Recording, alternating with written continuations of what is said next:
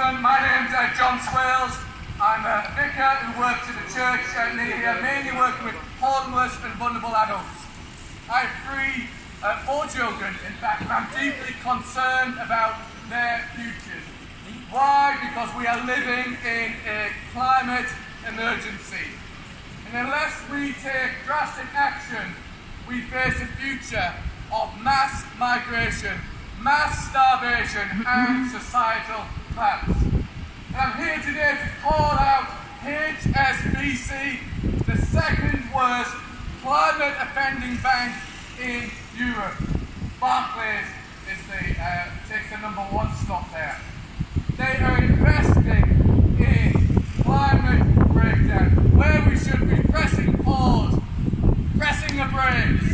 They are putting their foot on the accelerator. Jon Williams, the former Archbishop of Canterbury, said this: "The future of the human race is now at stake."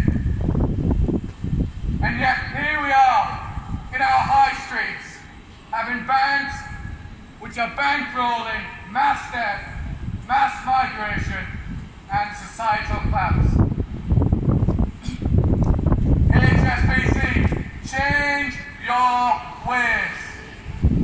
HSBC customers, every blessing to you. May you know hope, may you know peace in these strange and difficult days. But may you also consider changing your path. HSBC workers, every blessing to you. May you know hope and peace in these strange and difficult days. But may you also know the institution you work for.